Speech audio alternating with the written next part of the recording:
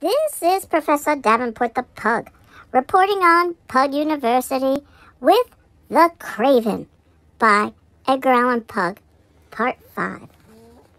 But the snack, still beguiling all Pug's fancy into smiling, straight Pug wheeled a cushioned seat in front of snack and bust and door. Then upon the velvet sinking, Pug betook itself to linking fancy unto fancy, thinking, what this ominous snack of yore, what this grim, ungainly, ghastly, gaunt, and ominous snack of yore, meant in croaking, nevermore. Then Pug thought the air grew denser, perfumed from an unseen censer, swung by seraphim, whose footfalls tinkled on the tufted floor.